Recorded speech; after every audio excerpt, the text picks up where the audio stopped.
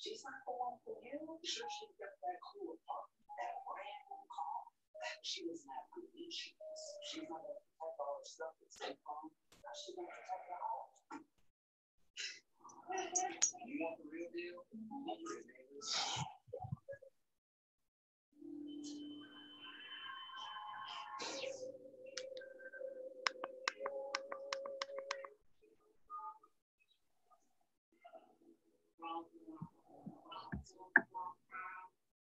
If we're telling between you and new growth words and some assembly required, I'll take Ace. Because Ace now offers free assembly and free delivery. So it's never been easier to get a great grill for your family, like a Weber gas grill, a Traeger woodcut grill, or a Big Green Egg charcoal grill. You won't find these premium brands or service anywhere else. Only in your neighborhood Ace, around the block, where you need to stop with people who do their grills. Hey guys, make sure you're muted so we don't get any feedback. I hear y'all cartoons in the background.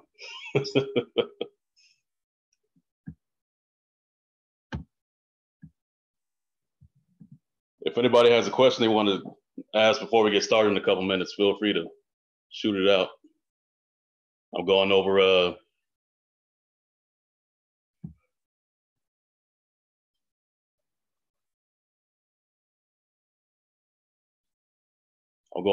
run game and pass protection.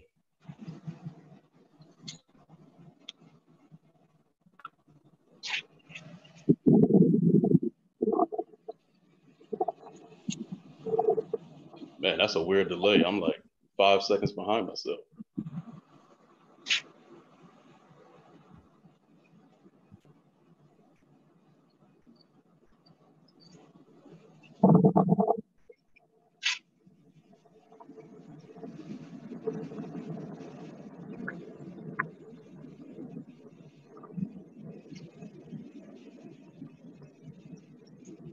Unless that's coming through on you guys' end, whoever's unmuted.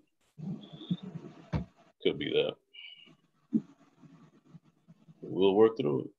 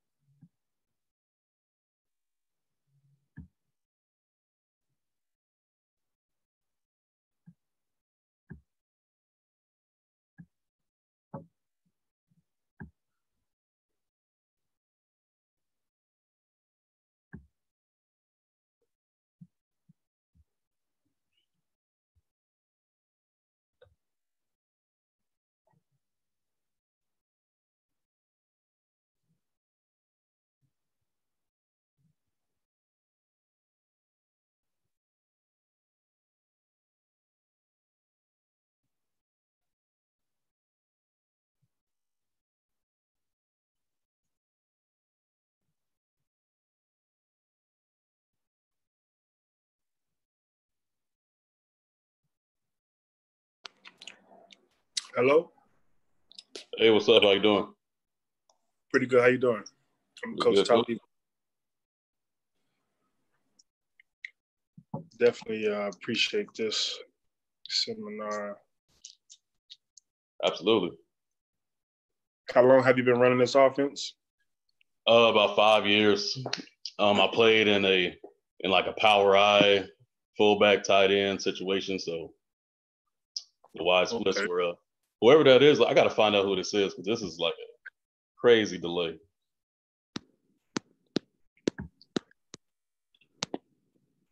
Everybody just make sure you're muted real quick because I'm getting a bunch of feedback of myself from the past.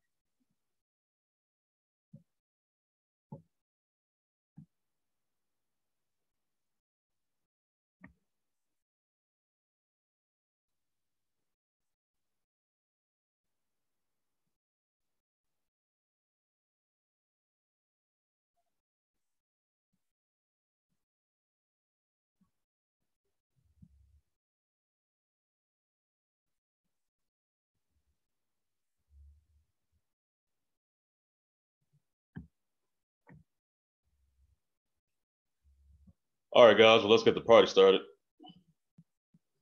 So I'm Coach Vincent Grigsby.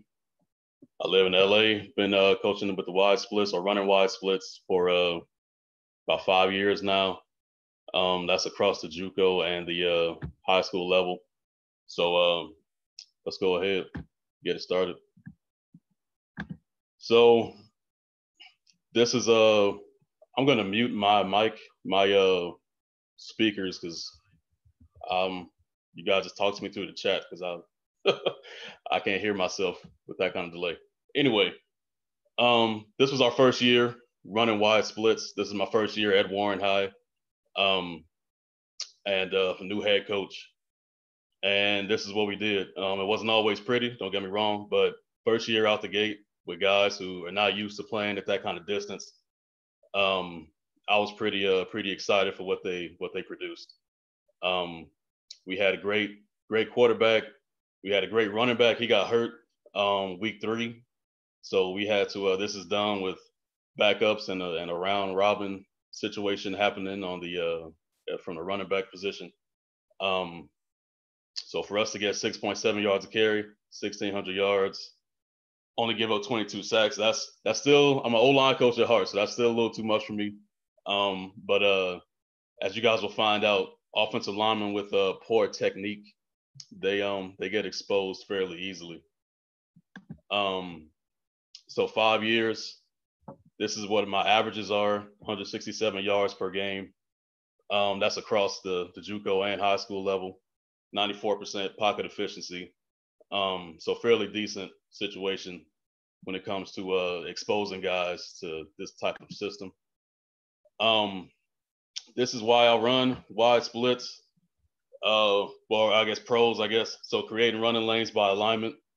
You force the box defenders to play distance. You know, you take guys who are used to playing 2-3 yards away from each other. Now you're taking them out to being 5+ yards away from each other.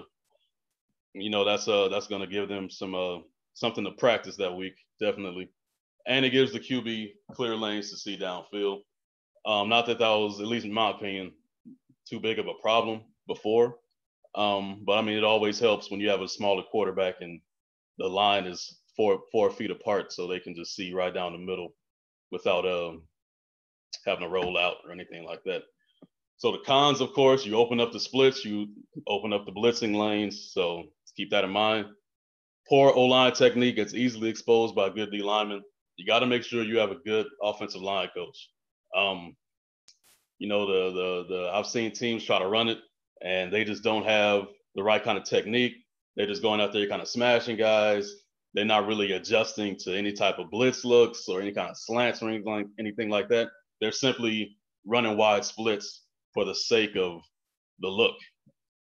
And that's where they fail. You can't do that because you're trying to be a new schooly type of team and you decide to just widen out your O-line for no apparent reason, no schematic reason at least.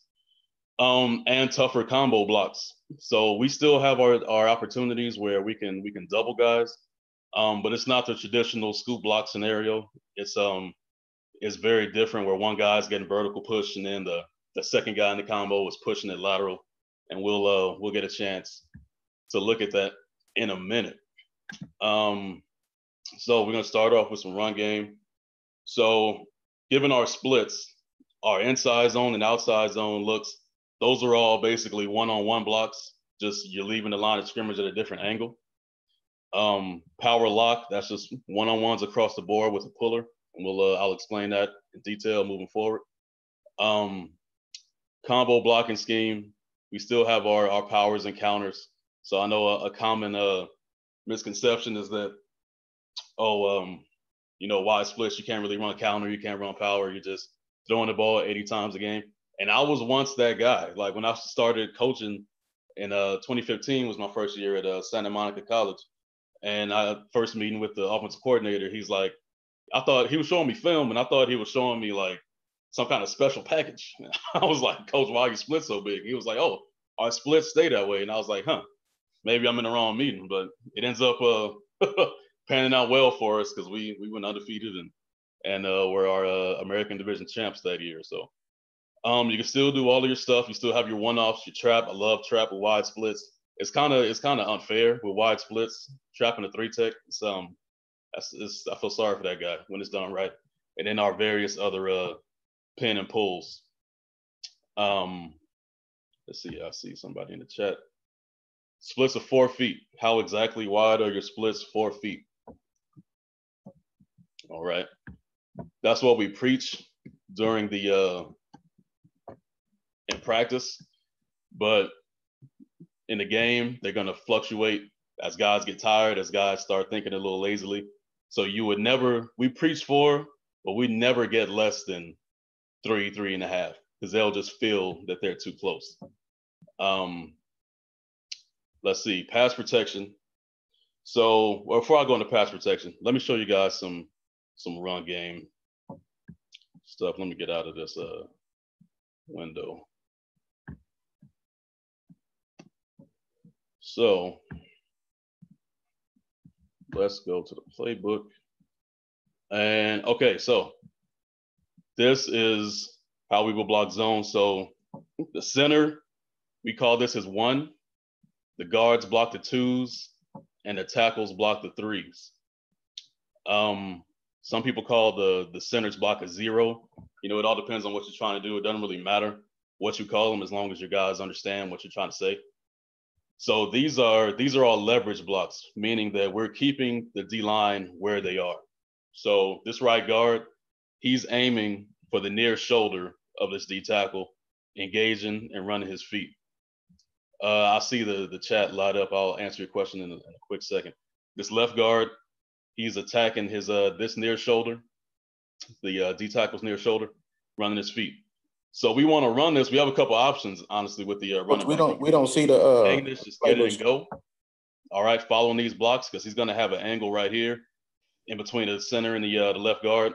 Or this is going to be a nice wall for him to bang backwards against. We don't see the film, Coach. All right, and we're still reading the DN, and we throw a bubble in there just for all the skill guys out there. Coach, we don't see the screen. We got the pass protection. Let's see. We don't see film. We still see the pass protection slide. Okay. All right. So let's see. Let me stop screen sharing for a minute. All right. And let me go here. And let me go back to the Zoom.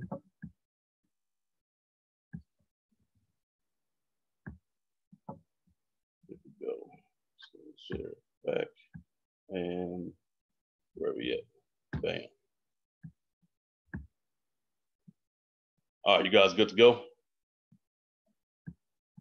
Can we see this? All right. So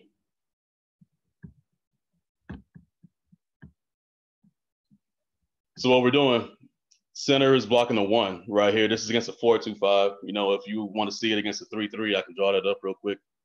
or 3-4, anything really. So center is blocking the linebacker. So his one is declared by the first guy to the play side. Could be a D tackle, could be a linebacker, whoever's in that first play side gap. So this is like zone left.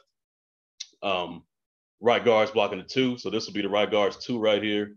Right tackle's 3 right here. Left guard's 2, left tackle's 3. So like I was saying, we can either bang this by following our blocks. You know, the center has a relatively free release going up to the backer, so the running back can see that and just bang it. Or he could put his foot in the ground and bang it right behind the right guard's block, following the right tackle going upfield. So mind you, our splits are 4 feet, so there's a lot of space. I'll show you guys some cut-ups in a minute about how you guys can see how, you know, back in the day they would say, hey, you got to get skinny. It's not really about that life when you got wide splits. It's you just banging it. All right. Let me see. Let me check the chat real quick. Okay, good. So let me show you guys. Let me stop the share again. And let's go to the other screen I have up.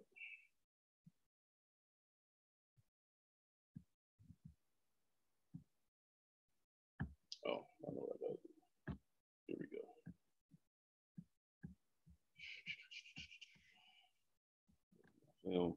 So I'm still on, I used to coach at El Camino, and I'm still on their huddle.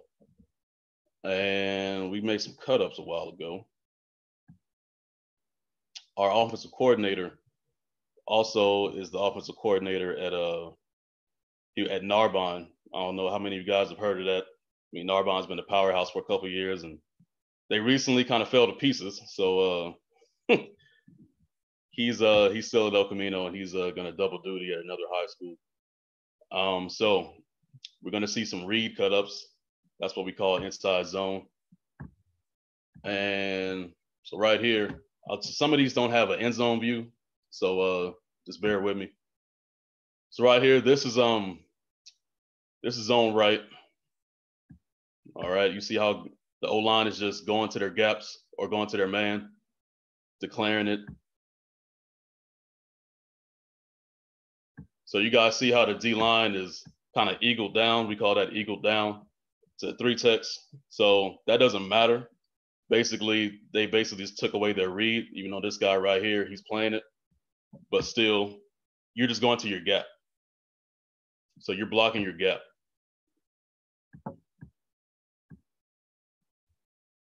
Let's go to another one.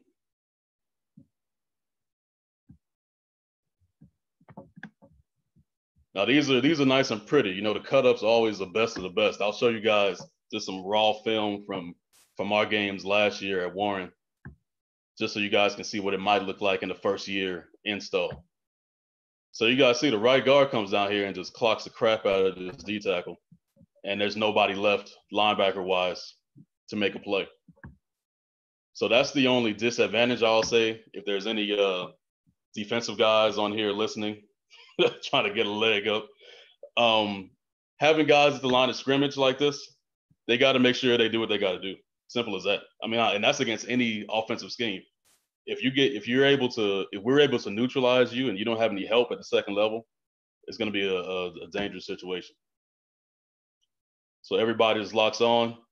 They got to run their feet. You know, a lot of first-year offensive linemen, they just get there and they stop their feet. All right, but for any block, really, not just for a wide split-based offense, you got to engage your guy and run your feet. So here's the end zone view of that.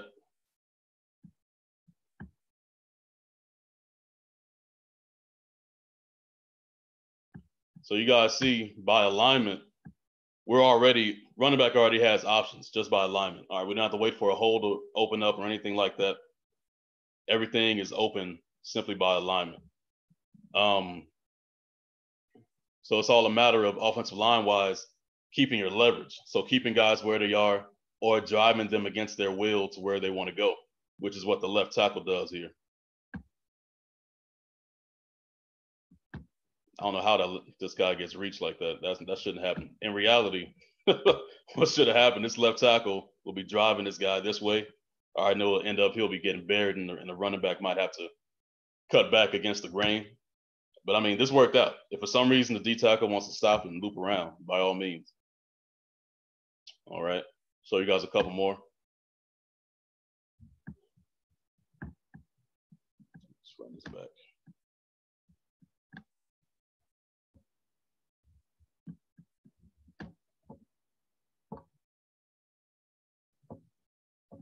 So it's all a matter of guys getting to where they need to go.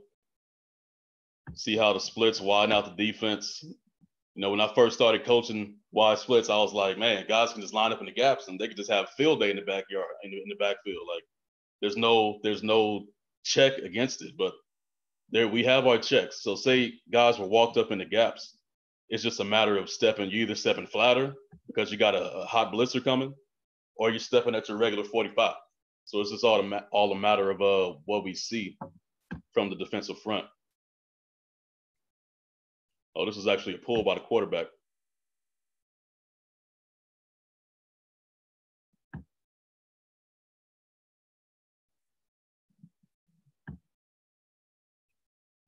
Let's go to the next one. So this is the end zone view. So by alignment, if we're going zone left right here, this D tackle would be the center's 1. Number 9, 77 is 2. 54, or this D tackle is 54 is 3. And then on the backside, 53 would call 16 his 2, and 75 would call number 6 his 3.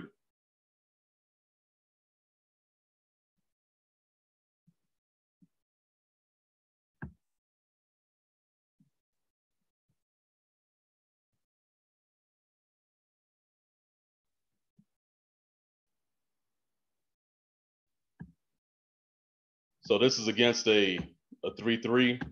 So our rules slightly change against a 3-3. Basically, we call it a gap. So the right tackle and right guard, let me see, what are we, look like they're going zone right. Let me let this play for a minute.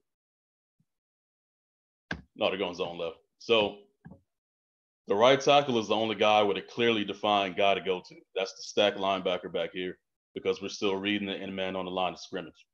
All right. So now the right guard and center are gapping with the nose and the Mike linebacker. And gap, that basically means we're going to step into our gap. They're going to let the nose guard declare which A gap he's going to, and then that'll determine who climbs up to the Mike linebacker. If the nose blows up the center, then the right guard automatically knows he's climbing up to the second level. Same thing is happening with the left guard and left tackle. They're going to step to their gap. So everybody's stepping left. Whoever's in your gap, that's who you block. So say, looks like this might be number 99. Say he slants into this B gap. Right guard picks that up. Right tackle proceeds up to the second level. And it'll be the same thing if it was flipped around. So based on the fact that we don't have the guys aren't giving us any leverage, the down linemen are head up. You know, so say, for example, say the center calls the nose guard his 1, all right? He calls that his 1, but now the Mike linebacker wants to flow over the top right here. That puts the right guard in a hell of a situation. He now has to cross over the center's block, which isn't going to happen. He's going to cross over the center to pick up a Mike linebacker coming downhill to make a tackle. All right, because the left guard and left tackle, they're leaving. All right, they're worried about their 2 guys. So that's why we have to gap it. And that was a great job by the center right guard. That was perfect. Are there any questions about inside zone rules before I proceed to outside zone? Feel free to type them into the chat.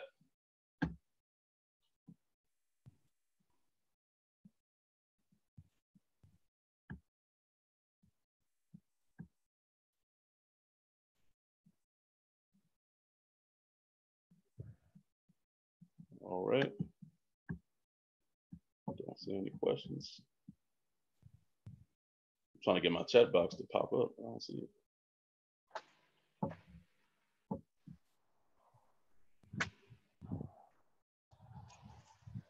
All right, we're gonna move on to outside zone. So let me get back. Let me stop the share.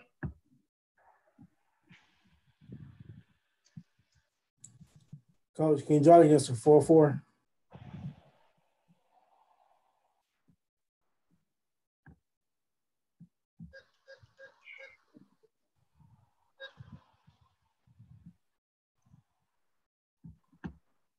I can stay in the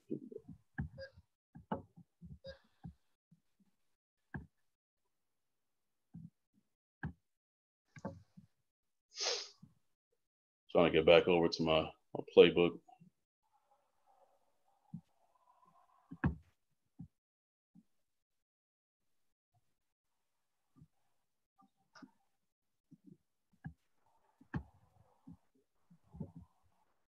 So we're going Oz here.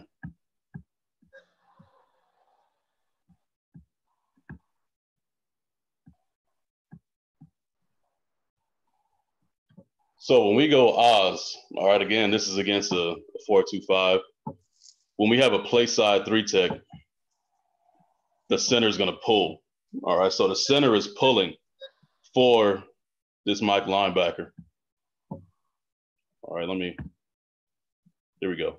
So the center is pulling for this Mike linebacker, assuming he's going to flow over the top to try to make a tackle. The center has to read where, first of all, he's reading the left guard's block, and he's also reading to see if the left tackle is getting a good reach on this DN, or if he's ended up having to kick out this DN. Because if he's turning this into more of a kick out, then the center is going to have to bang it, and the running back is going to have to bang it right behind him through the B gap. All right. Our step is flatter, kind of not quite 90 degrees, more like a 60. All right. More like a 60. They could J step if they want to get the good get the leverage. My guys are already aligned on the heels of the center, so we don't really need to get too much deeper, but I leave it up to them, because through the course of the game, they know how guys react and how guys are playing. So I give them that freedom. The backside blocks are very important, because with the center vacating right here, this D tackle can just scream through and make a play if this right guard is slow. The right tackle, he's going to be chasing us, so he's got to take an angle. His departure angle has to be relatively flat, almost to the hip of the D tackle, to catch this linebacker's flow. All right. Running back, we're just getting the ball. In this scenario, he's following the center, but there have been many a time where the center would go, running back sees daylight, and he just plants it and goes upfield, because we end up getting a good reach on this D tackle. And this linebacker overflows, and there's a nice seam right here in the middle. So it's always nice plays like this. You got to make sure your guy has proper vision. Vision is very important. All right. I didn't value vision too much, but now I do. We're going Oz right against the same alignment. All right, now everybody, and the center still calling his 1, guard still calling 2, still calling 3s, tackle still calling 3s. In reality, we teach the quarterback to read this, but this is almost an auto give every single time. Just because I don't know any particular reason why, honestly, but I rarely see this outside zone getting pulled by the quarterback, unless he just wants to be greedy, which is fine as long as he makes a play. So the right guard right here, his angle, similar to the backside right tackle on the other play, his departure angle has to be flat. All right, still flat, hips to the DN, because we're catching flow. We got fat guys going against agile, quick linebackers. So you got to make sure that you leave at the right angle so everything can naturally line up with your ability as a offensive lineman. Left guard right here coming flat. We're just trying to catch flow. So the same thing happens right here, where if the right tackle doesn't get a good reach on this, if we're not in control of the outside shoulder or outside half of the DN, then the running back is going to end up banging this right upfield. All right, so you got to be able to read that. If we get a good reach, everything's nice and pretty. It works how it's drawn up on the board. All right, so now let me show you guys some video Go back to my El Camino page.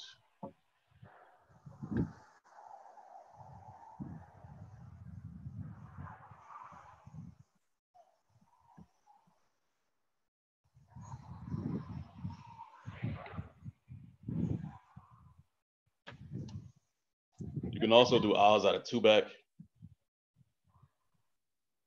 It's very where the O's go. Here we go. Don't know what play this is.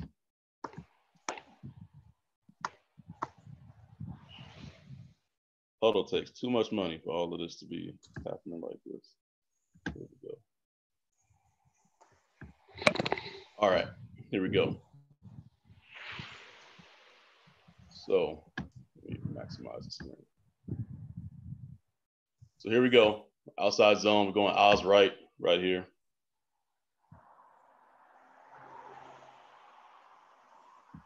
So you guys see how the running back had to bang it.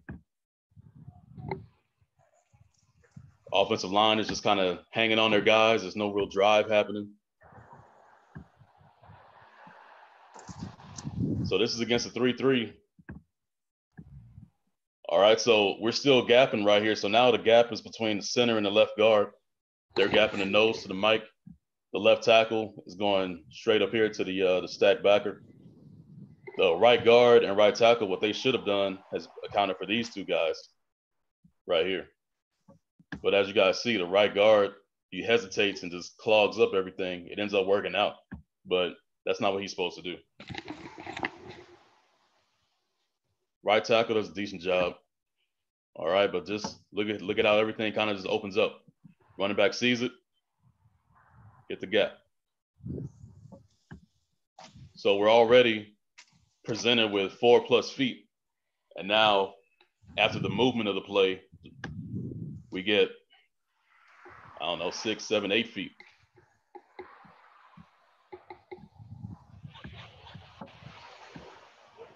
Next one.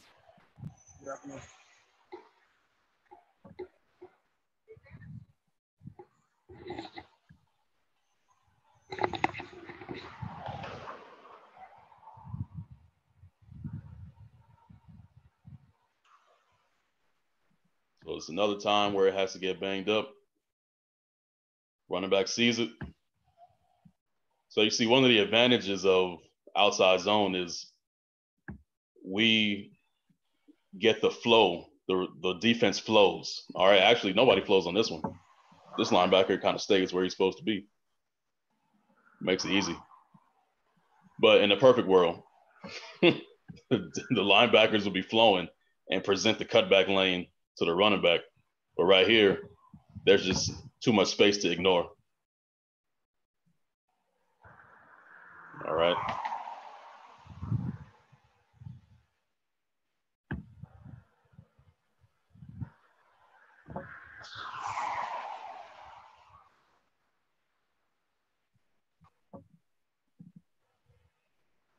So I think this is out of 2-back. Follow your blocker. This is a very good job getting the edge by the tackle. He could have done a better job running his feet, but at the same time, everything happens the way it's supposed to happen. I don't like how the right guard slows down. He slows down too much. He should have went up and occupied that guy. But for the sake of the play, and for the sake of a play getting called and working, I mean, it doesn't get any better than that. Here's an end zone view.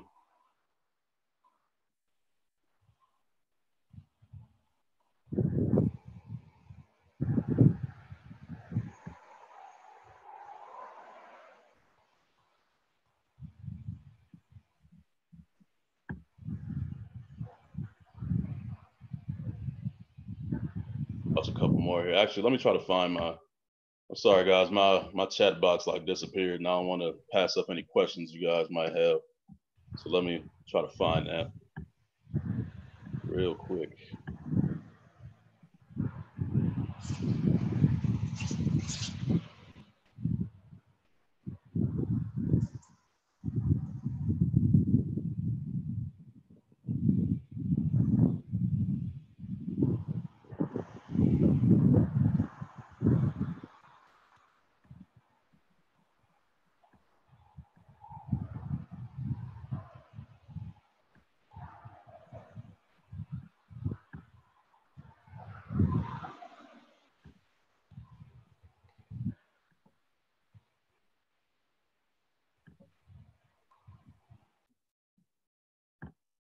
So it's popping up behind all my stuff. All right, so let me answer some questions real quick because the chat box is popping up behind my video. So I'll draw it up against a 4-4. The cons to these wide splits, I'll go back to that slide in a minute. But in short, you're opening up blitz lanes. Your O-line has to be well coached. They have to understand how to use their leverage, how to use their bodies. And you got to make sure guys are educated. You know, I mean, you got to have a smart O-line. If they don't know what they're doing, not beyond the play, if they're just out there running the play and don't understand how that play works, how their body positioning works, they're going to be in some hot water. Coach, have you had any issues with backside tackle being too far away from 3-tech and making the block? Absolutely. So sometime that backside tackle, he would take a poor first step because see, the thing to remember when you're teaching this is guys have to they have to gain ground in whatever direction they're going, whether they're going vertical, going lateral, you have to gain ground with your first step. So a lot of times you have a tackle who's a little lazy footed. So he takes a poor first step. He ends up being late. And now the 3-tech is running down, making a play. That would be an opportunity to maybe you teach that guy to kind of J-step. But I teach my guys because I want to get them into a natural movement as soon as possible. Natural movement as in running. Because everybody at one point in their life is going to run. All right, but not everybody is going to take a J-step. Not everybody is going to get into a 3-point stance or pull or whatever. So I want them to get engaged and down the line as soon as possible. So given their alignment, they have to make sure that their first step is gaining ground and that their subsequent steps are powerful, fast steps. So they can at least occupy, slow that guy down, whatever the case may be. What drills do you use during practice? Pretty much the same drills that every O-line coach does, except it's all spaced out. I might have a drill where the one drill I do is a leverage drill. All right. So I line up the D tackle with a slight shade on the offensive lineman. And I wish I had some tape to show you guys. But and his job is to not let that D tackle cross his face. All right, because as you guys will see in a minute, with the power lock series that we have, you got to keep your D tackles where they are. They can't cross your face. You got to make sure they stay in that B gap, in that A gap, wherever they are. But it's basically you're stepping forward, and your hand placement is you're forcing your play side hand or your gap side hand rather vertical into that guy's chest. So you have kind of a what am I trying to say? You have a contradiction of power within yourself. Your right side is pulling, your right hand is pulling, your left side is pushing. All right, so you're trying to get that guy to turn so he stays out of the gap. Are you doing this on goal line as well? Yes. Now, I'm gonna add that with the unfortunately, yes, we do it at the goal line because I'm just too deep into my O-line roots. There comes a time where you gotta have a tight end, have a fullback, or maybe I just love it, because we're successful with it on the goal line. But I love getting tight, putting tight ends and fullbacks in the game, and just going to get your money. I definitely prefer that over let's stay 4 feet apart and run this misdirection. Or I really hate it when my coach calls an RPO at the goal line. That is outrageous. In my humble opinion, that is outrageous. Here we go. So I'll show you guys a couple more Oz's.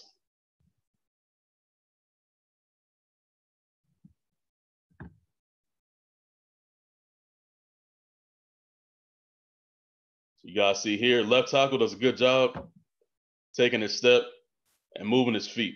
All right, we can't stop at the edge. We gotta move the edge. Receivers do a good job of blocking out here. Always nice to see receivers blocking. And then you got a running back who can make a guy miss, stiff arm a couple guys.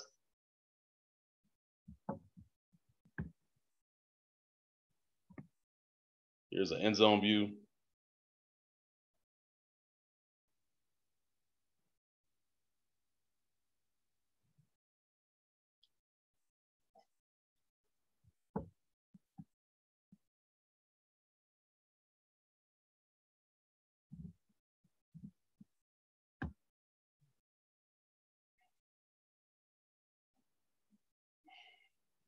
This was an excellent bang by the running back right here.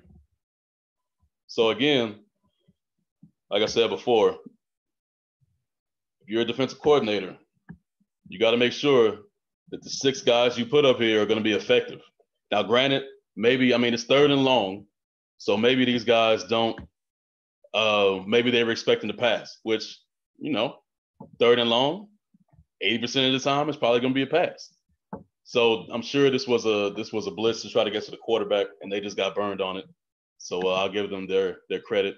Actually, no, it didn't even blitz. They bailed out of it. But this is a great job of the O-line recognizing who the 5 most dangerous guys are. So we find the 5 play side guys. Let me see if I can catch it. So everybody's stepping into their gap. Everybody's the left tackle should have stayed right here because the center caught this as 1, so it would have been 2 and 3, and we would have just had a -1 in terms of our numbers on the play side, and running back would have had to make something happen. So we don't even block the play side D in. He just kind of takes himself out the play, number 90 right here. All right. Excellent job. Excellent job.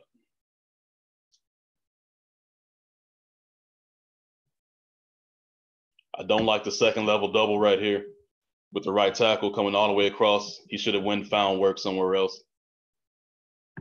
That's one thing I teach. Unless we're running like a counter or something, there's no need to double team on a 2nd level. That's just some type of laziness inside of you that's doing that.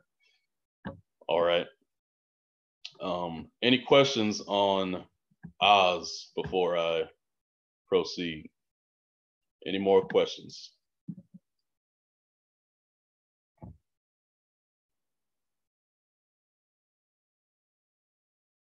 Next play we're going to go over is power lock.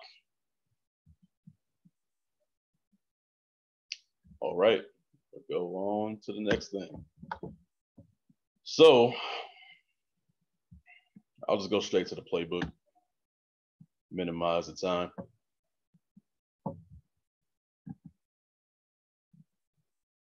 Maybe.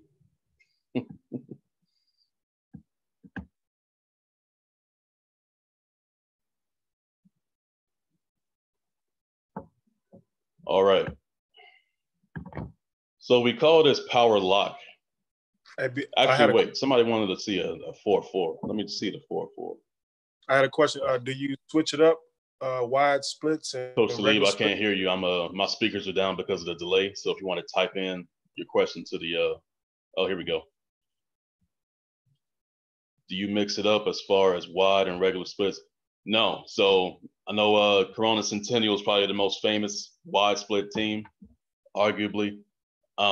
They have what's called smart splits. So they're adjusting their guys depending on what play they have called, things like that. But our splits are constant throughout the entire game. So we don't adjust. Let me draw up. I'll draw that up for you so I can just keep it rolling. I'll draw it up and I'll send it to you. Let me write down your name, and if you want to just post your email or something in the chat box, and I'll draw up zone against a 4-4 for you. I don't want to take up too much time. I know it's Friday and people might be on their lunch break, doing whatever we got to do. So we got power lock here versus 4-2-5. So our tackles are staying locked on the D ends. Our left guard, depending on this D tackle's leverage, he's either going to kick him into the B gap. This is that leverage drill I was talking about a minute ago. Or if he was in the A gap, he would just wash him down into the A, and then our pull would go around into the B gap. Center has the back block. Even if this was a 3-tech, center still has the back block. And we're reading this linebacker. All right, so sometimes we got a slant popping behind them, whatever kind of alignment they're in. It may not be so effective against a man defense, but guys that want to sit back and play their cover 3 or whatever, we try to play with their emotions a little bit, because you see a pulling guard. If this is this linebacker's key, he sees a pulling guard, odds are he's going to try to come up and make a play. So let's go back to the, so you got some cut-ups. This is a skip pull, by the way. This is a skip pull by the right guard.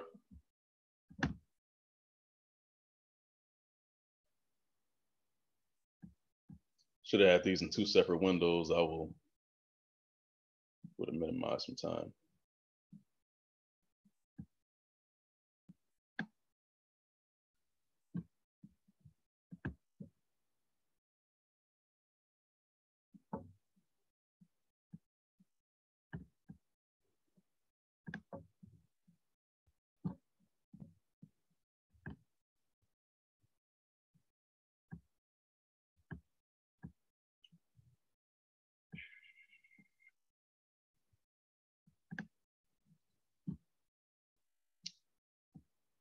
Got it, Coach Benny. Thank you very much. I'll get that to you.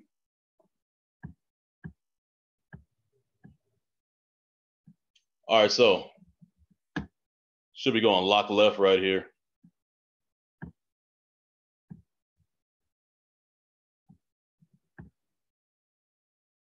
So you guys see how everybody's coming down. Left tackle actually buries this guy, so we have to adjust. But I want you guys to notice the left tackle's steps. All right. He pounds his foot inside because he's trying to get his leverage. He's trying to get inside leverage on the DN. All right. He ends up walking into a pancake, which is always acceptable. All right. And then we're able to just adjust, make a guy miss, or outrun him. You guys see the center has the back block on the 3-tech.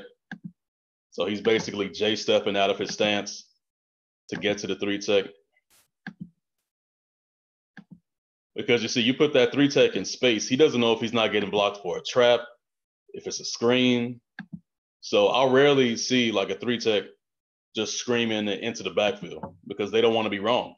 They feel like, oh, I'm unblocked for a reason. So you guys see the right tackle taking his inside steps to get his leverage.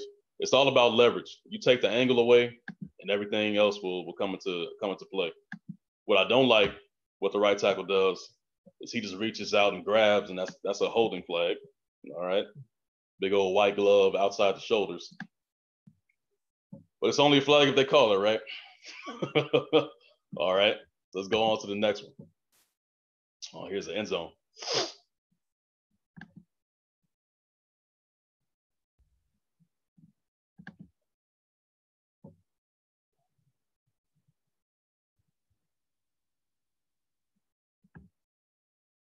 So these guys are playing man. So the quarterback decided just to give it. I don't see how this popped really, because we have an unblocked linebacker in the mix. Number 25. But that's just some of the things with wide splits you see, guys. Like somebody might be unblocked, somebody might be in the perfect position, but because of our splits, they're completely displaced on the other side of the ball. So we still get a chance to get it done. Because in the perfect world, this will be his read. That's the quarterback's read. All right. But he's basically head up over the center. So what the quarterback could have done, he could have thrown it, because this is where if 25 comes in, that's who we throw it to. So he could have thrown it. But sometimes mistakes work out, I guess. Because we still get yards. Tackles do a good job of getting their leverage. Everything works out because of the splits. In zone view. All right, so you guys see the linebacker. This is the read. He's already out of position because they're in trips over here. So he's already out of position. If I was a quarterback, I probably would have thrown this. I don't understand. But I can only get mad so much. I can only get mad so much. All right, everybody's at the line of scrimmage. Still gave it. All right. So this is considered like a short game in my book. So we only get what, like 7, 8, 6. So the guard doesn't skip pull. He should be skipping through this. But the Reed linebacker is blitzing, and they're playing cover 1. So I mean, if I'm the DC of this team, there's no reason why this play shouldn't have got blown up. All right, absolutely no reason why. But you see the center. I hope there's an end zone to this. The center's block bumps off the blitzer, and that's the inch we need to put our foot in the ground and get upfield.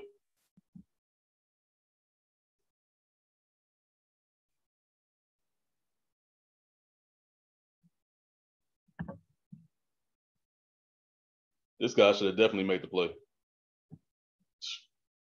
And sometimes, man, fate, fate or luck, whatever you want to call it. But there's absolutely no reason. This is against Long Beach Poly. I mean, there's absolutely no reason.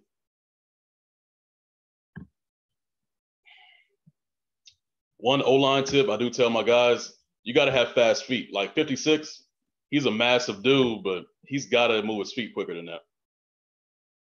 And he shouldn't let his guy leave. You know, my rule is once you engage with your guy, that's your guy. You bury him until the play is over.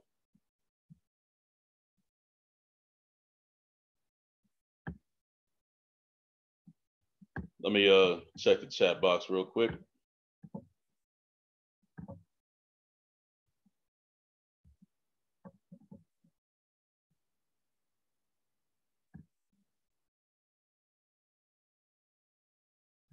All right, let's keep it rolling.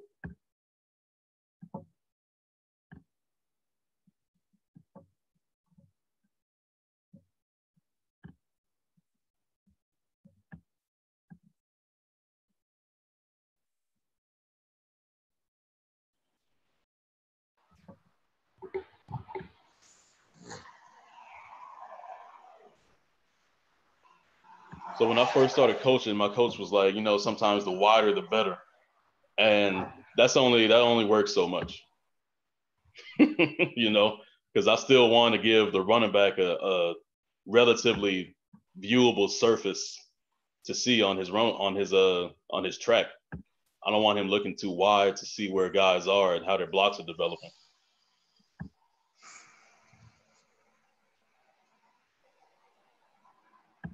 So you guys see how the space works. Like this kind of blocking, if these guys had tighter splits, it probably would have been just a mass of crap right in the middle, and a running back would have had to make something out of nothing.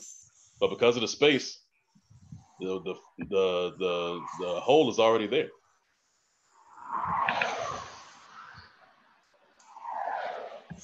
It's a good example. See the quarterback's read, he bails back, auto give.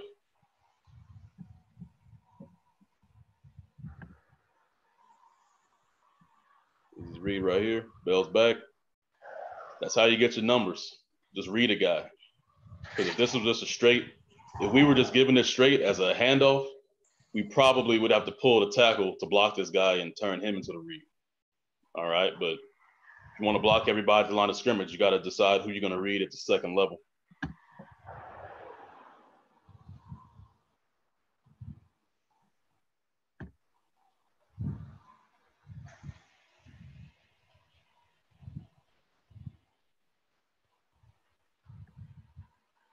It's all because of the space.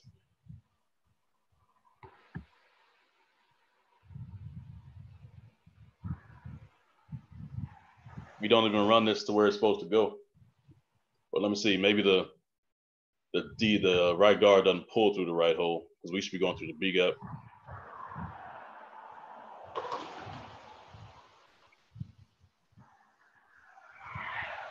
Any questions on this before I move on? Let me go check out the chat box.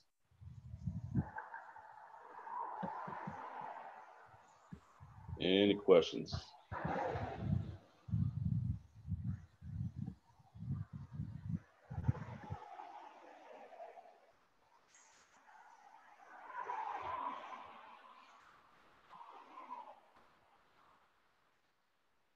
All right. So let's keep the train rolling. Oh, wait, here we go.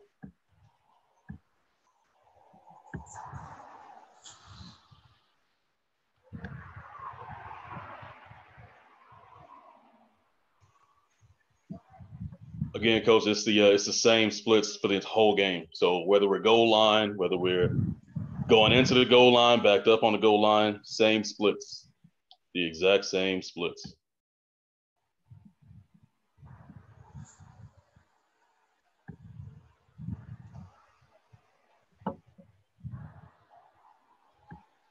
All right, so I know a lot of guys reached out wanting to see how we would block it, block counter. All right, because I know that's the only play where it's like wide splits. You pretty much nullify your counter ability because you can't get any doubles or anything like that. But it's different. All right, so this is counter left. We're doubling, pardon the lines. He's not going straight to the linebacker. So we're doubling the 3-tech right here, and they're moving that across the line of scrimmage to the backside linebacker. Center has the back block. Right guards pulling the kick out the DN. Right tackles pulling through up to the linebacker. All right, just like everybody's drawing up counter. All right. Now on this block right here, because remember I said double teams are not very conventional. So left guard, he's the gas pedal, if you will, of this block. This is a straight, just drive upfield, get it vertical. The lateral displacement happens with the left tackle coming across because he's uncovered. He's going into a uncovered gap, basically. He can get velocity to bang this and bump it over. All right.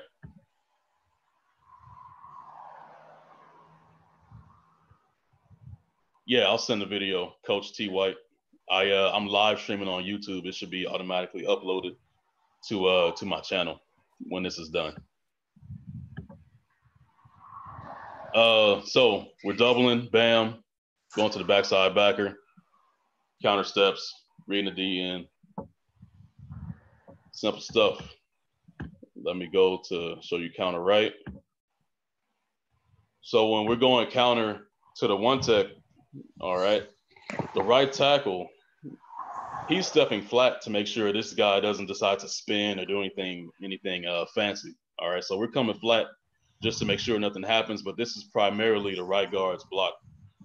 So the center has the back block.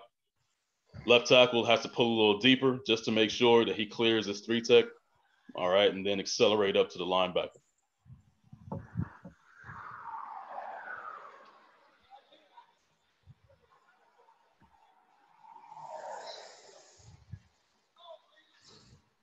So we got some cut-ups.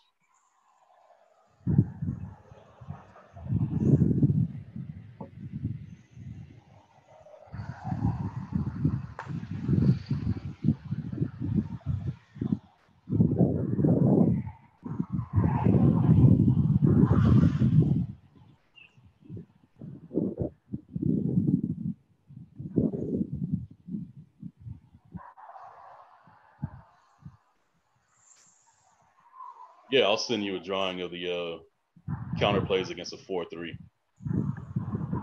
We rarely see it against a 4-3 simply because that means they're playing cover 0. So I'll draw it up though, but somebody's getting unblocked. But I'll draw it up.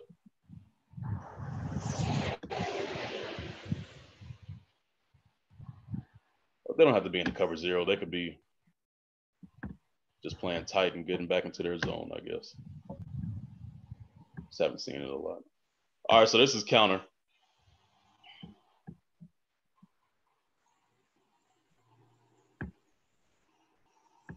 So let's look at this double. So this guy's kind of head up. So the guard should be taking that. But you guys see what happens. The play side linebacker decides to come in early. All right. When the double team, when that happens, the guard is alerted like automatically. Oh, they're stacked. So even better. So the guard is alert saying, hey, he's going to tell the tackle, I might have to leave this D tackle, so you be ready and be in position. All right, because I got an imminent threat coming through a gap that's not getting accounted for because the center is leaving to this back block.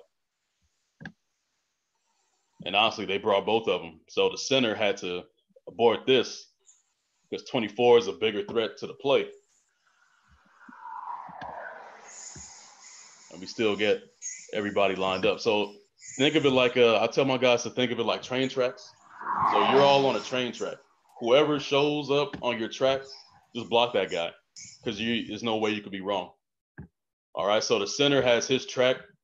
Actually looks like he went straight there because he probably recognized it.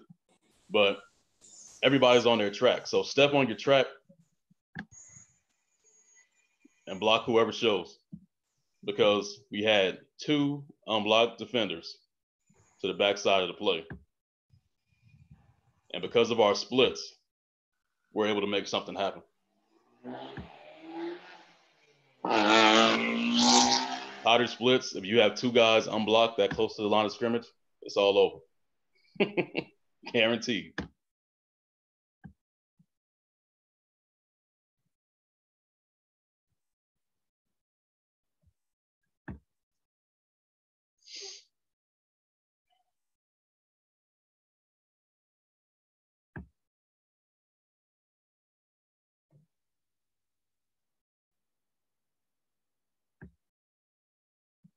Go to the end zone. So this one was interesting because 28 is just out here floating. You know, maybe they had some kind of gap exchange called, which is why the DN flew way in. All right, but there's no way that should have been there, in my humble opinion. I don't think this gap should have been there. But that's what happens. All right, so take our counter step, bam. So you see this hits pretty much in the A gap. All right, if we get displacement, so you guys see this, right guard is getting 41, right tackle is gonna come and move it across the formation. That's what I mean by displacement. We get there, right tackle comes and moves it across. There's your hole. Check out the chat.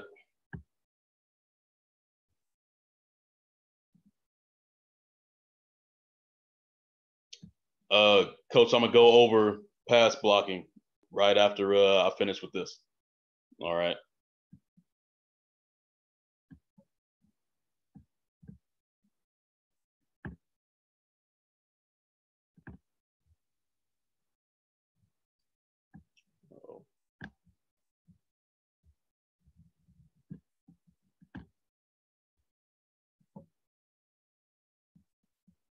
So again, you want to put 99 defenders at the line of scrimmage, that's fine.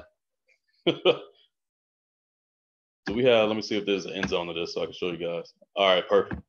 So they decide to blitz heavy and you're going to stick with your counter. So what we need to do is what's called a 3D, 3 down blocks. All right. So in reality, everybody stop stepping down. There is no double team. Everybody's stepping to their to the backside gap. So they're going counter right. So right tackle is stepping down left, 77's down left, center's down left, and we're blocking whoever's there. So 54 takes his step. He ends up on the linebacker. This guy gets lost in space. 77's down, center's down, pulls are still coming. Get a kick out. Pulling tackle has absolutely nobody to block.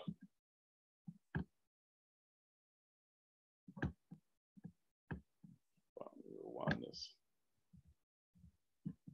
So you see, it's kind of a double-edged sword.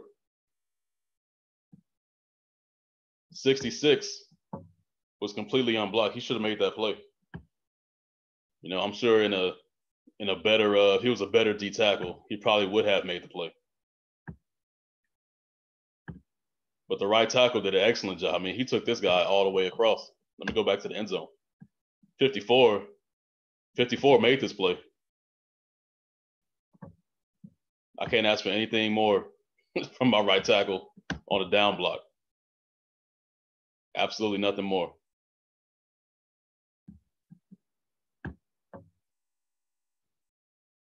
So again, just harking back, given the splits, you can have unblocked guys right in the meat of your play, but because we have the space available, your running back can make something happen.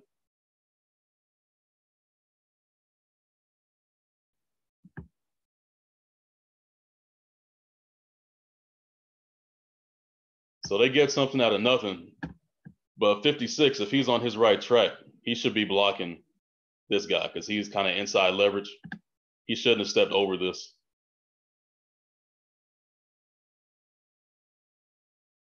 And he should have at least tried to block somebody better. Question.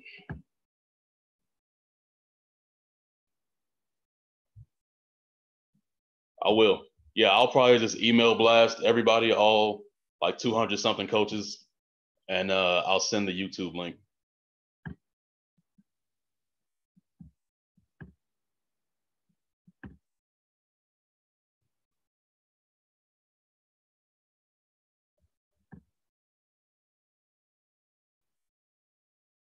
So sometimes like you get first year guys who haven't really played in this system before, and they kind of, after they pass the first level, they get kind of lost because they don't understand how the play is supposed to line up.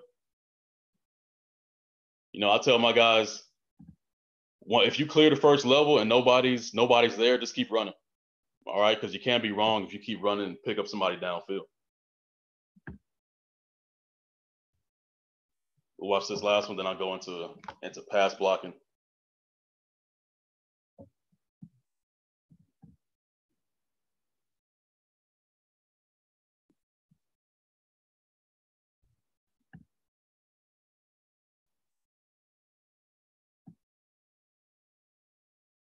So this is a good example of a 3D. Let me see if there's an end zone to this. So when the interior line is covered, then it's a 3D call, 3 down blocks.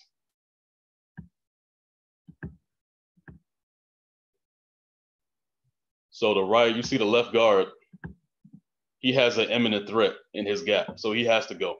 He has to abort the double and go straight to 10. Left tackle, he's coming straight to 60, whatever number this is. Center has the back block on number 9.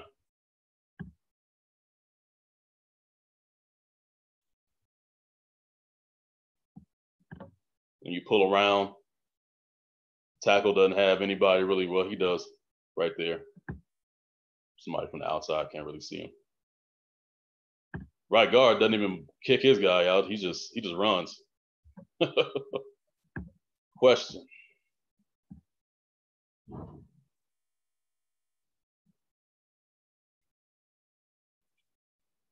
So against a 3-4, we will have what's called an out call. I'll draw that up for you, but basically, let me go back to the playbook view.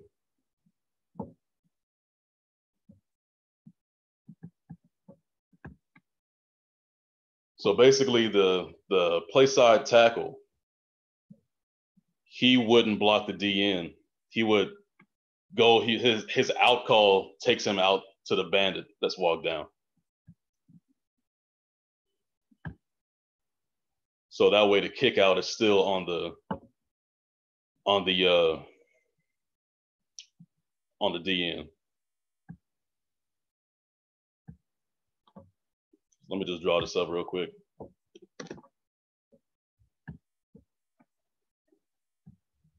So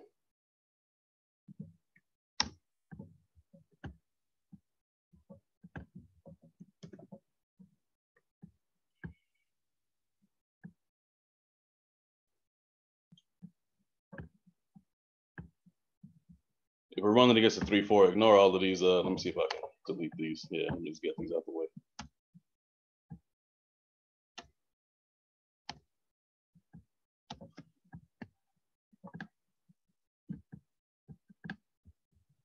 So say we're going counter right, and this guy's walked down right here.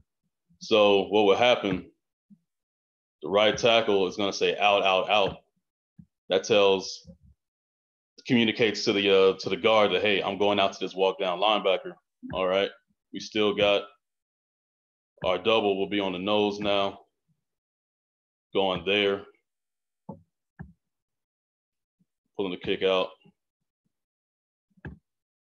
And his pull is going up to there. That's how it will look against a 3-4. If both of them are walked down in a heavy blitz situation, we just got to do what we got to do. All right. If this guy's walked down, because we still got to pull, we're not going to abort any pull. All right. If this guy's walked down, then that just tells the center that he's going to flatter at the beginning. If everybody's walked down, as you guys have seen in some of the clips, maybe you'll get lucky and pop something right up the middle. All right. But it's all about having the O-line attack their leverage and run their feet and drive guys across the formation.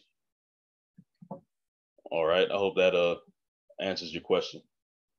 Now, real quick, before I go to pass pro, I want to show you guys some raw first year film, because some of you guys may be thinking of putting it in, or I know it's June already, but some of us haven't even started practice yet. Thankfully, my guys, we got the green light to start last Monday. So we got in a week of practice already. But yeah, so this is just raw first year, what it might look like. This was our second game of the season. So Huntington Park, that's a team in orange. They were running some kind of funky 3-4. It was very undisciplined. So I had a hard time game planning for these guys, because I could tell by their alignment, they didn't know what they were doing, or their coach didn't know what he was doing. Things were just kind of off. So, I hate to say that. I love all the coaches out there, but so right here, you see the running back, he goes completely the wrong way. All right, I get a good block. We get a good kick out. But the running back decides to go against the grain of the play. All right. He should be right behind 56, running right here. But instead, he bangs it back to where everybody is. All right. That shouldn't happen. Clearly. That's beautiful right there, though. That's my dog. All right. Going on to the next one. So this is a better job. You guys see we're way too high trying to block this nose. That nose is a he was like 6'4", 290. He's a beast. So last year, I'll just share you guys with my first year. We got hired. My head coach got hired in April, and we started practice like the end of April. So relatively late in terms of starting the spring practice, but a lot of our practice time was just install. All the little things that help make these plays become better, we kind of had to skip over them, just so everybody kind of understood the play. And looking back, that might not have been the best thing to do. But we went this year. We went 7-4, lost in the first round of the playoffs. But it's a whole lot of little stuff that the O-line needs to know, like adjustments, guys walking up, bandits walking up, what you need to do. All right. But that was a running, but this is game 2. So that was the running back that got hurt. Severely sprained his ankle. Didn't get him back till the end of the year.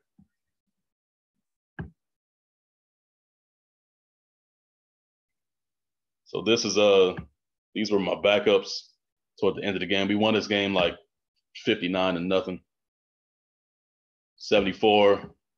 It's a big sloppy dude. Senior, never played football.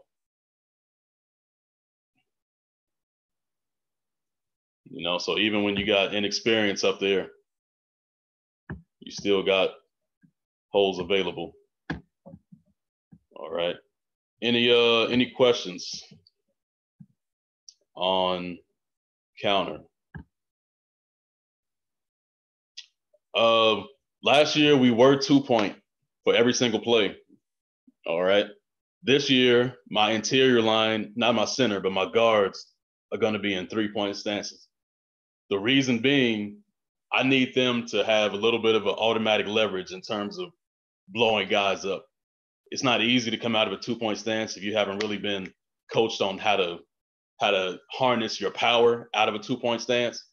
And given the circumstances of COVID and everything, I need them in 3 points because we're a spread, wide split kind of situation, but we're not throwing the ball 80 times. Like at the beginning of my slides, as some of you guys saw, we threw the ball 300 something times and ran it 270. So it's still tipping toward the pass game, but at the same time, we're relatively balanced of an attack. That being said, I need them in 3-point stances because I need them to have that leverage that comes with coming out of a 3-point stance. 2-point stance, you can get easily lazy in that. Chest can be all high, everything can be wrong, just standing up straight out of your stance. And that's not what I'm looking for. So I definitely want them to be in 3-point stances moving forward. When I was at the JUCO level, everybody was in the 2-point stance, and we just kept it that way because it's higher expectations, and we had a full off season to practice. But definitely, because I'm a run game guy. Like all the pretty stuff, that's cool, but I like my pancakes and my syrup. All right. So if there's no more questions on Cat,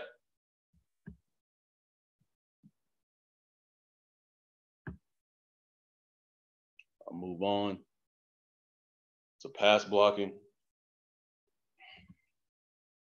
So when there's an even front, let me see where my slide goes. When there's an even front, we have slide like this. All right, so the left side will be bobbed up depending on where we're going. It's not always the left side, but in this situation, left side is bobbed up, right side is gap responsible. I try to help out my center, and I try to help out the O-line in the sense that I want my bob side to have the automatic leverage. All right. If this was flipped and my right guard was bob, this is a hell of a block. All right, because my center is vacating to his A gap, and now I'm pulling the lineman over to bob on this type 1, the shade, and that block always has some issues. It gets made, but you end up having to turn it into like a down block basically. And if you're not balancing what you're trying to do, you can miss and fall to pieces. All right. This is the only protection that we run, or the only protection that I'm going to admit to running, simply because I don't know who's watching this, and I want to keep my competitive edge, kind of, sort of. So this is one of the base protections that we run. Running back has inside out priority on his protection. Now, if it's an odd front, we have a 4-man slide. So this is against a 3-3-5. Now we just pull the play side guard. So this is the same theory in terms of how zone and Oz we have to gap. This is basically gapping in pass protection. All right, because we don't know where the nose is going to go. We don't know where the end is going to go. So until they declare where they are, we have to pull 4 guys to accommodate the gaps. All right. This is pretty successful. Like say this linebacker, if he wants to walk up, then the guard automatically knows, hey, that's my guy, center, you're by yourself. You know, sometimes they walk up and they twist out of that alignment. You guys just got to be ready to pick that up. You know, you got to be ready to pick that up. You see a whole lot of games. You know, I'm expecting to see more 3-3 stacks this year.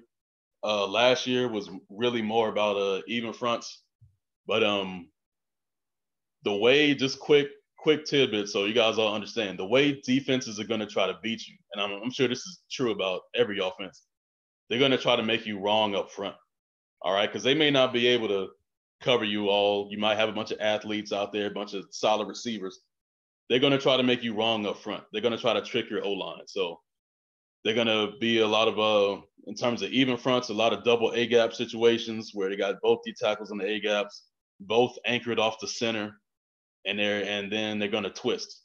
You know, they're gonna be linebackers walked up. They're gonna be D ends, eagle down, and a bunch of funky fronts. So if you're thinking of switching to this kind of offense, be ready for all the funky fronts that you don't even think exist. They're gonna exist all of a sudden, simply because they're trying to make you wrong. They're trying to see what you do first of all, but they're trying to make you wrong in your quest to figure out what they're doing. All right. So let me go back.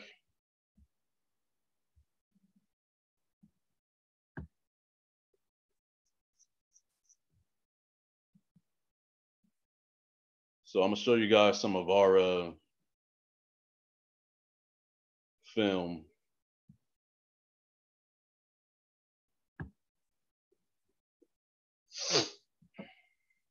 Since I think majority of the guys watching this might be high school coaches, to show you guys how pass pro works out.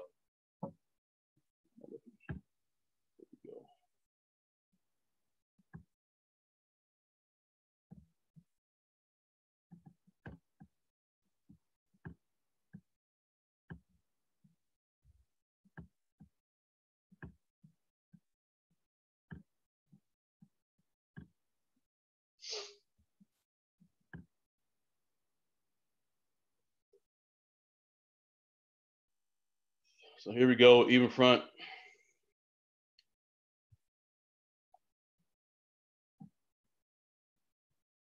Kind of fell to pieces here. So our right side is bobbed up again. So like I was saying, how offensive linemen without the right kind of skill get exposed. So this guy right here, number 54, my right tackle, he's a strong guy, but he was just wrong fundamentally on any given play. So on one play, he's getting beat. On the next play, he's burying somebody 10 yards downfield.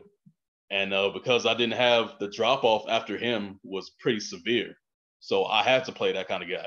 And I'm sure a lot of you guys might be in that same kind of situation where you don't have 5 studs or 4 studs across the board, and you got to make do with what you got.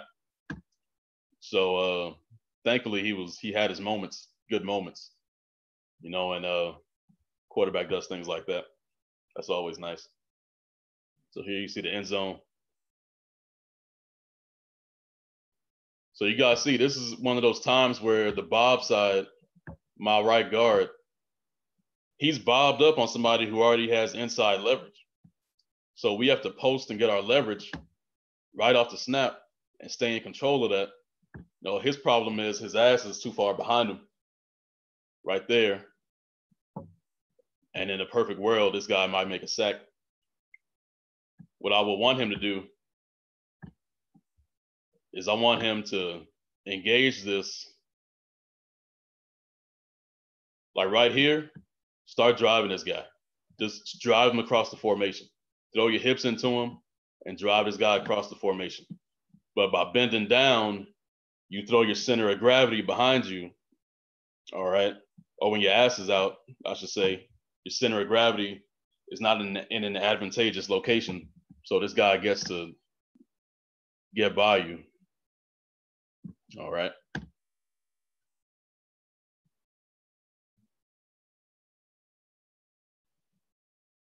Let's see, that's a screen.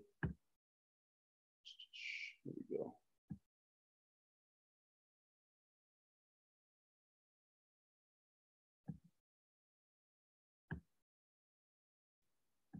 Delete these. You guys have any coaches on staff that don't like to delete their comments or delete their huddle marks? Tell them to start thinking about the next guy. Always think about the next guy. All right. Oh, there's more. Here we go. So even front. Left side is bobbed up. Decent pocket. Left tackle almost loses leverage. Almost throw an interception. All right. But this is a decent job. All right. I mean, we can't give the quarterback any more time. You know, unfortunately, he almost threw a pick. But he has time to look at everything he has to look at. All right.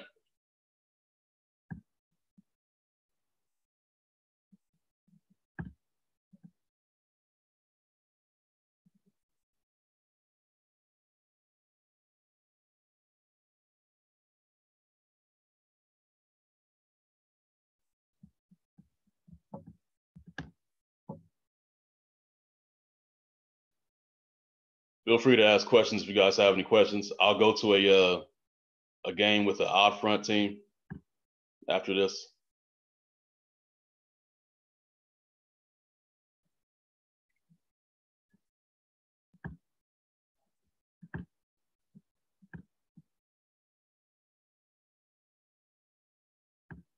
So again, solid protection. You guys see the running back is leaking out this time.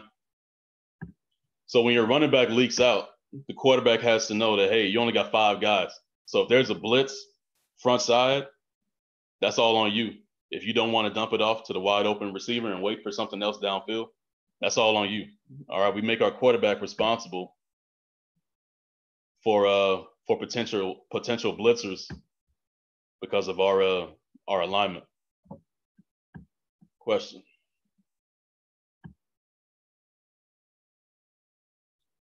The running back calls the protection. So the running back gets up, he'll make the call. He can either be on the call side where the bob is happening, or he can decide to go cross face because we don't want to just give it an automatic, have an automatic tail to the defense. So he can line up on the left and the bob can be happening on the right side, or he can line up on the right side where the bob is happening. All right. Just kind of all depends. Or we might tell him what to do in our game plan because maybe they're an over front team and we want to get them in some kind of number advantage with them. So it just kind of all depends on what we want to do.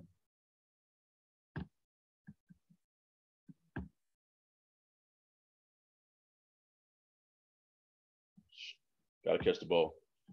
Let me go to, I'll show you guys the end zone. Then I'll go to a odd front.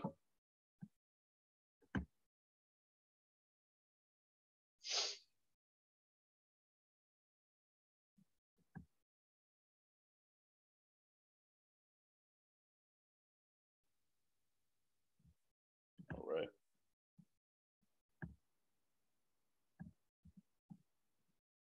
So this game was against our rival, Downey High School. We ended up winning this game on a last second walk-off Hail Mary. It was beautiful. It was a beautiful sight. And we ended up getting close enough to throw it to the end zone because their coaches got a sideline warning when they made the field goal on their previous drive. So sucks for them. Got happy about that 2-point lead, man. Got to stay grounded. Got to stay within yourself as a coach, especially. All right, so Downey was playing a 3-4 against us. I think this is a fast screen, so it's not going to be pass protection. Let me see. Here we go. This is actually a stack look right here. So you guys see how my right guard was just completely not even ready to pick up this nose tackle. All right, again, this is first year woes. You know, he's a senior, first drive against your rival. It's a lot on his mind right there. You know, but we don't want the quarterback getting smacked. And also my center, you guys see how the center turns his shoulders like that? I don't really want that. He needs to step back into his gap and let the guy declare. He should have been going to the left because our Bob is the right tackle right now. So the center should have been going into this left A gap.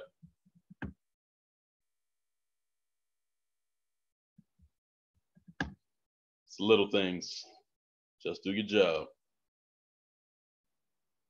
This screen right here. It was a terrible game for us up until like 10 minutes left in the game. We were down by like 20 with at the end of the third quarter. So right here, looks like everybody does their job. 3-3 stack again. For some reason, this isn't intentional. What my right guard is doing, how he's bailing back, that's not intentional. That is not coached. All right. Earlier in the season, we faced a team that liked to play a whole lot of games up front. So given our skill set, I said, you know what? We're going to vertical set this game and let all of that happen in front of us. And then throughout the rest of the season, I left it up to them. I said, hey, if you feel like it's going to be a game coming, feel free to vertical set. Just make sure you communicate it with your guys. I don't need one guy vertical setting when everybody else is kick stepping. So as you see, he does his own thing right here when there's no imminent threat of a twist or anything. So this is our rollout protection right here. Looks like we got a blitz between left tackle, left guard.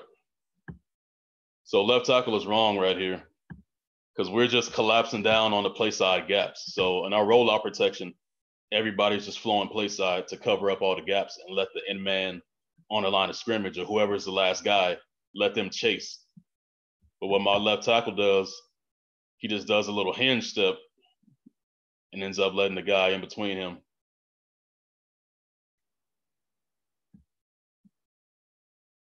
All right.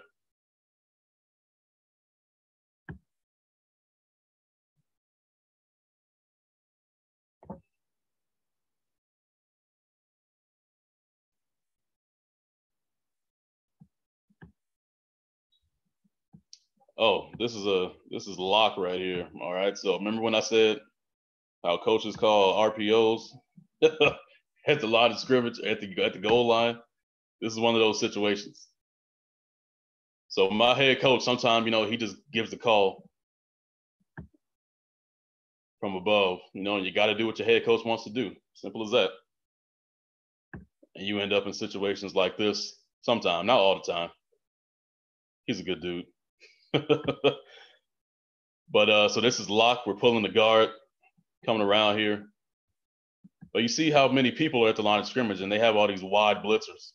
All right, so we got a disguised blitz. Let me see if I can pause it. We got a disguised blitz coming off the slot receiver. This guy's coming in. All right, my tackle's worried about him. So we got an unblocked guy. I think this guy comes too. So everything's just kind of funky. Because remember, when you're at the goal line, defenses can play more games because you don't have a whole lot of space. They might not be able to play a man coverage when you're on the 50, but maybe when you're on the 3, they can play that man coverage.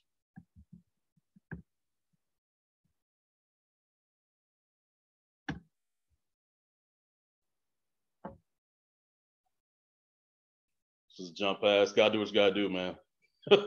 We needed that touchdown. Gotta do what you gotta do. I'll show you guys a couple more. That was a botched snap right there. Snapping on the wrong count.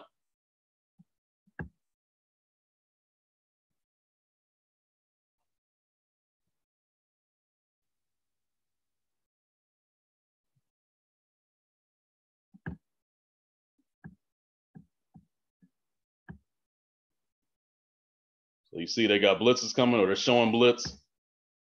And you guys remember how I said my right tackle, 1 minute he's blocking somebody 10 yards downfield, the next minute he's get his butt kicked. So 54 is right here. This DN just goes right inside. Bam. All right, in a different situation. Quarterback's getting blown up. Then on the other side, my center goes to the wrong A-gap. Mind you, this is the last game of the season. All right, so we've been through it. We've seen fronts. So this is all mental. So the same way that defenders get lost in space sometimes. Sometimes your O-line, they could just be overthinking stuff just way too much, even though they have a simple game plan in front of them. Because offensive line wise, we don't have a whole lot of new concepts or a whole lot of different concepts. Like we block the same. Like receivers have to learn all the passes. We either 3-man fan or 4-man fan. All right, run game is our 6-7 plays, and you got to know all of those adjustments. But other than that, everything is consistent. All right.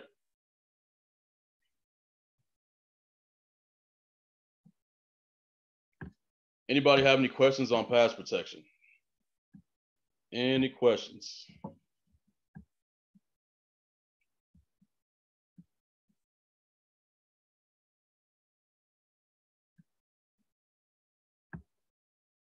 Feel free to throw them in the chat.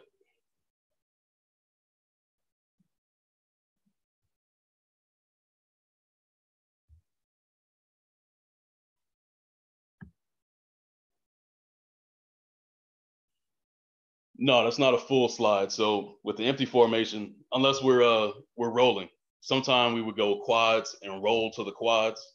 All right, that's when everybody's doing our rollout protection. So it would look like a full slide. But no, when we're empty, we're just bobbed up, or depending on the front. If it's a 3-man front, then we got our 4-man fan. If it's an even front, then it's our basic protection. Only thing that the quarterback has to recognize is that there's no 6th man in protection because we're empty. So he has to know that, hey, any blitz coming from the bob side, that's on you. That's the only difference. And we do that because we want to keep it simple for the offensive line. You know, we don't want to really have too many adjustments to the bob side. We're guaranteeing that we block the fat guys.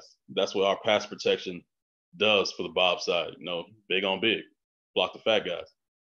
And anything other than that, we leave it up to the running backs and quarterback to pick up or recognize or whatever.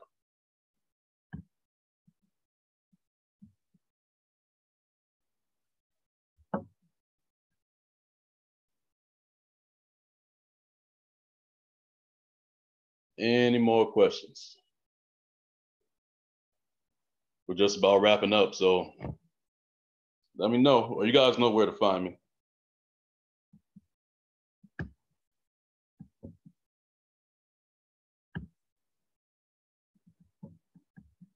So let me share my screen with you guys real quick. So if there are no more questions,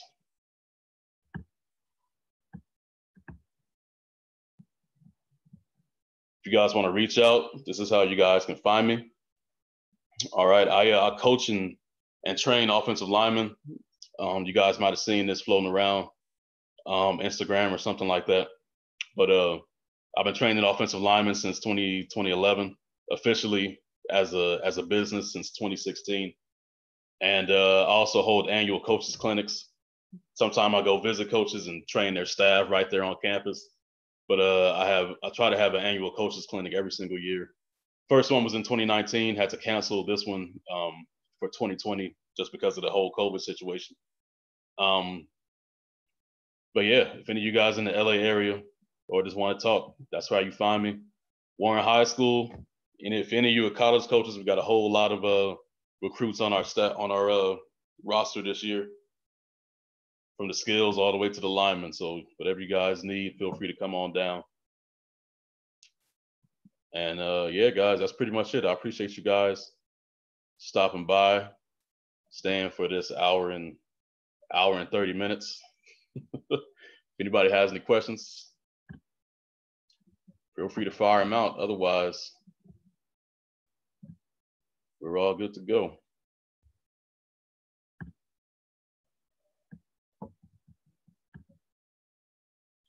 No, nothing under center. All right, really don't do anything under center.